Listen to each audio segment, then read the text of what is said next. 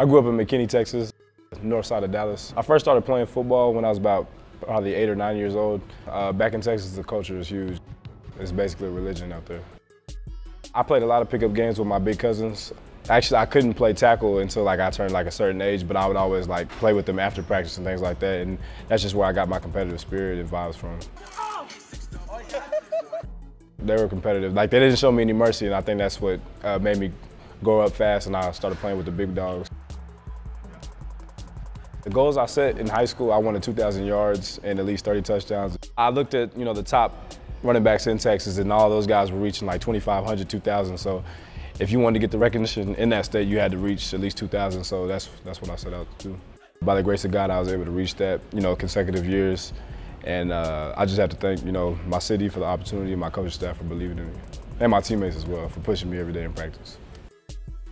Other sports I played growing up were basketball, and I ran track as well. I believe track especially helped me, just with speed and taking things to the house, being known as a home run hitter. I think my track background really helped. There's definitely a chip on my shoulder, coming out of high school. They said, I was too small, I wasn't a weight room guy, things like that. So I just always tried to prove to them that durability and being strong in between the tackles is something that's always been a part of my game. I love the naysayers, I love the doubters, and I'm just gonna keep proving them wrong until I'm done playing.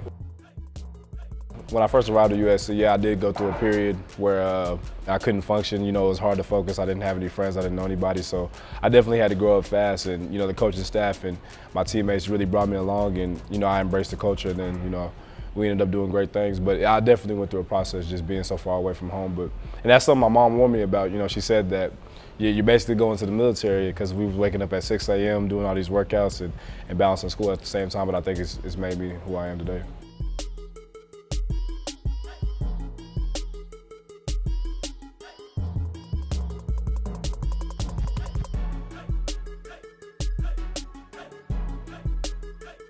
At the end of my sophomore season, guys declared for the draft just like I'm going through now. And I sat down with Coach Helton, and he told me, you're going to be the starter going in, to the camp and things like that. So I knew I was going to have to gain weight and just add on to bulk up my frame to be able to play with the guys. So I got with the nutritionist at SC, the strength coaches and things like that.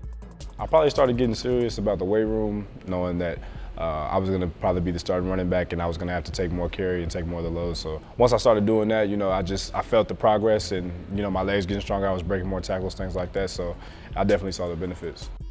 Good. My junior season, we got another new running backs coach, Dylan McCullough, and he just broke the game down, to a science and made it really easy to understand. And we were able to go out there and just react instead of thinking about what we had to do.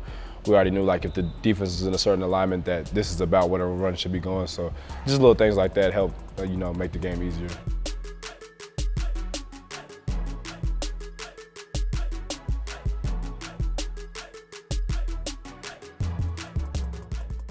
My body has changed a lot, since my freshman year in college. I came in at USC, I was 185, and I left USC, around 200, 205. So I gained about 25, 30 pounds of muscle, and my strength, speed, everything has increased.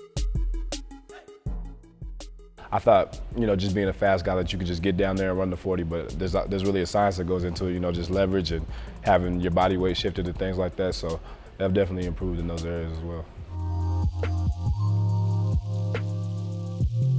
The advice I give to high school athletes is to never sell yourself short.